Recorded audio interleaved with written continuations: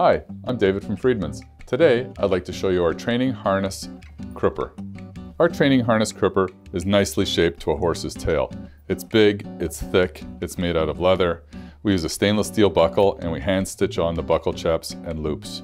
Very, very nicely done, very, very comfortable on a horse's tail. We stuff these Cruppers, traditionally, with linseed and sometimes even with timothy seed. This is a very comfortable and important part of our training backstrap that goes on our training harness or along with our training surcingle. I'm David from Friedman's with the training harness Crupper. Thanks for watching.